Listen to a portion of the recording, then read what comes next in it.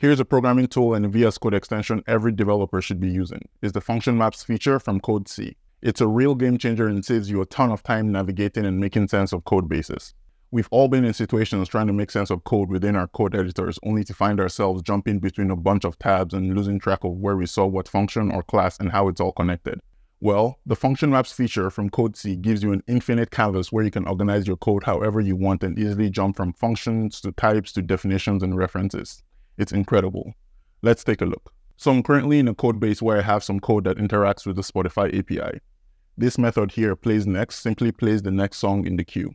Let's assume I didn't write this code and I'm trying to take an in-depth look of the code and analyze how it connects with other components. After installing CodeC, what I can do is right-click on the function name and click on Add Definition to CodeC Map or use Ctrl F12 as a shortcut.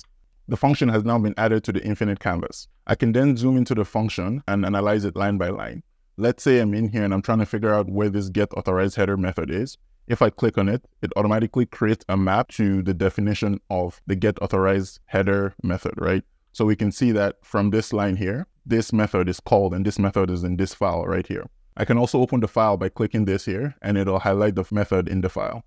Going back here, let's say I wanted to see all the places where the playNext function is being called. I can simply click on Add References and it'll show me the places in the code base where the playNext function is being called. This is a much better way to analyze the function and see where it's being called and what it's also calling. And it's way better than having 4 or 5 tabs open. This also works with classes as well. For example, I have this refresh class and I want to analyze it. Same thing. I can right click and click on Add Definition to CodeC Map, or I can hold Ctrl F12 and it automatically adds it to the CodeC drawer.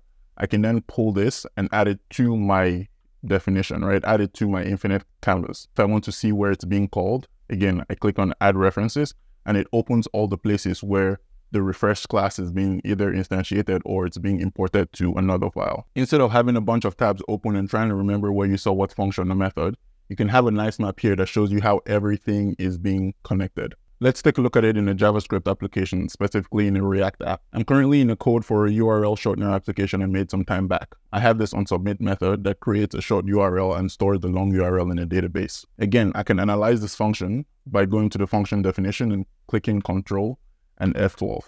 It then adds the function definition to the CodeC infinite map. I can zoom in and let's say I want to figure out where this validate input method is. I can simply click it and it creates a map to the function definition so I can see the flow of how the onSubmit method works. Similar to the Python methods, you can also click on Add Reference and see all the places where the onSubmit method is being called in the whole code base. In this case, it's called in this button here.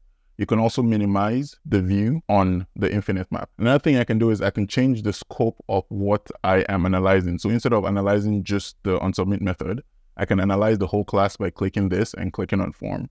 Now it has showed everything in the class. I can then go through and analyze the whole class and see where specific methods are being called, like say this getDatabase function as well. I can also see all the references for the Form class by clicking the Add Reference, and it shows me where the class is being exported or imported from. This is a much better view and it's easier to visualize than having 4 or 5 tabs open trying to remember where you saw what. CodeC also has other services like codebase maps that create a mapping of your entire code base, allowing you to see how files and components are connected to each other.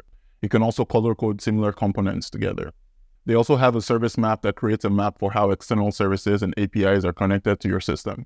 This makes it easy to visualize connections across services and know what will be impacted if you make a change in a specific place. All the maps are interactive, shareable, and can be used for pull requests, code and design reviews, and much more. One of the toughest parts of onboarding to a new project is learning the code base, and having a tool like this to visualize the code and services makes it a lot easier. Go check out CodeC today using the link in my bio.